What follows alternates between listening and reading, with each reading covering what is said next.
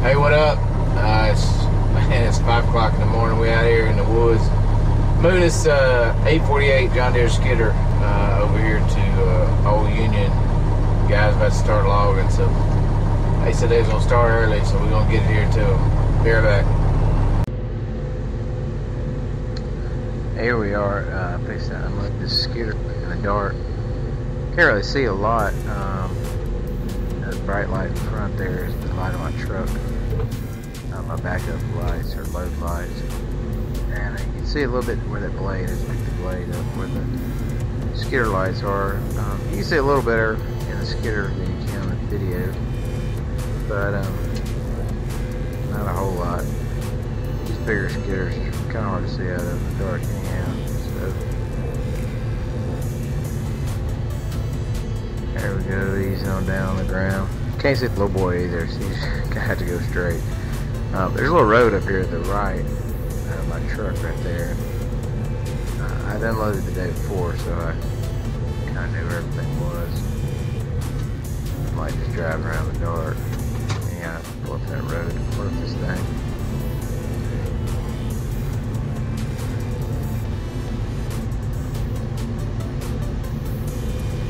Pull it up right there by my truck. All these machines have lights on them, but really, if it's dark, it's hard to see a lot with them. I say some really big LED bars or something. You can see enough to move around, kind of. You wouldn't want to be out there skidding no wood, dark like that. Yeah, well, that's the first one. We got it dropped off. Let's move it up on this road right here and park it.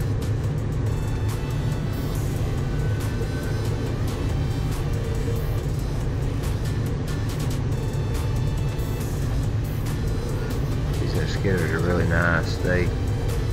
Everything's digital on the 2 joysticks on the seat, and everything moves with you. It beats those old ones. You drive those things all day long. You have a creak in your neck from looking back all the time. Those, the seat flips all the way around backwards, where you can turn around and drive backwards just like you're driving forward.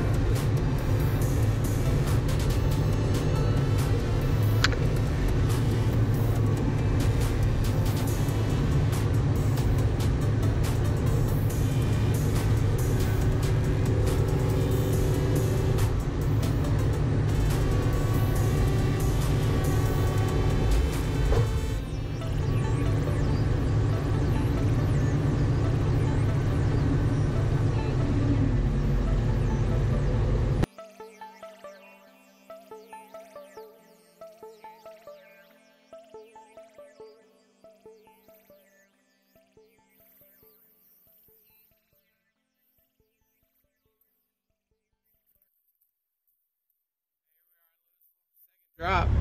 Supposed to be here by 8 o'clock. It's 7:30. That's how I like to roll. Always be early if you can. And so yeah, that's number 2. Finna head over to Texarkana and pick up number 3. Be back. I picked this service truck up, take it to the shop. It run, but I think the transmission was bad in there or something. I got that service truck loaded up, and I'm gonna pull out here in Texarkana, going back to El Dorado. Not bad. It's 9 o'clock.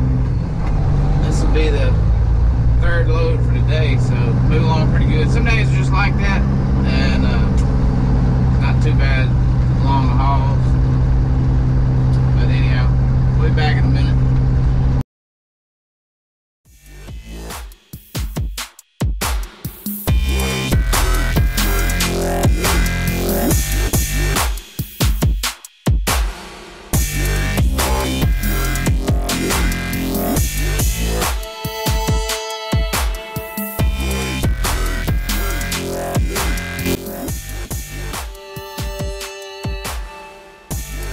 Right here, I get out and check see where it's at.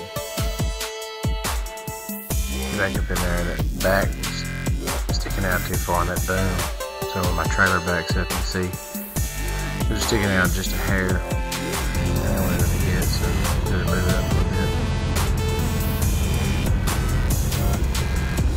Now all I gotta do is back up to it and hook up and be ready to go.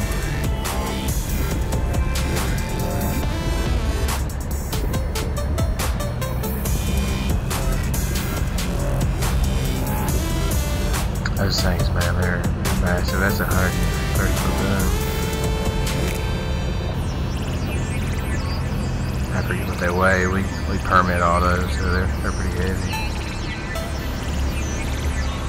Hey, if you need to rent one of those things, I can hook you up with a man that can get you one of them, and I can bring it to you.